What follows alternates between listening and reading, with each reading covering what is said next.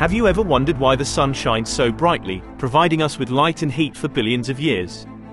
Prepare to be amazed as we unravel the captivating secret behind the sun's energy source.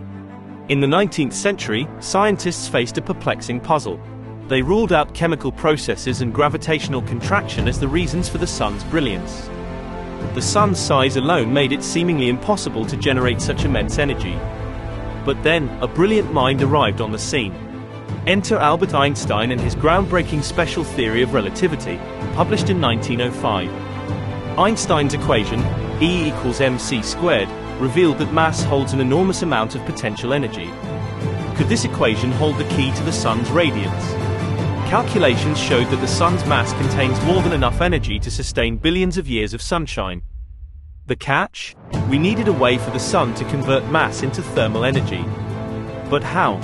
It took several decades, but by the late 1930s, scientists unlocked the sun's secret, nuclear fusion.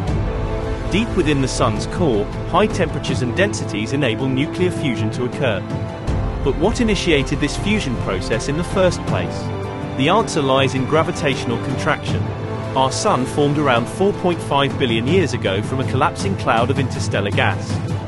As the cloud contracted, gravitational potential energy was released, raising the sun's interior temperature and pressure. The sun continued to contract until its core temperature became hot enough for fusion to commence. Now it's your turn. What questions do you have about the sun's energy source? Drop a comment below and let's keep the conversation going. If you enjoyed unraveling the mysteries of our cosmic fireball, be sure to hit that subscribe button and ring the notification bell.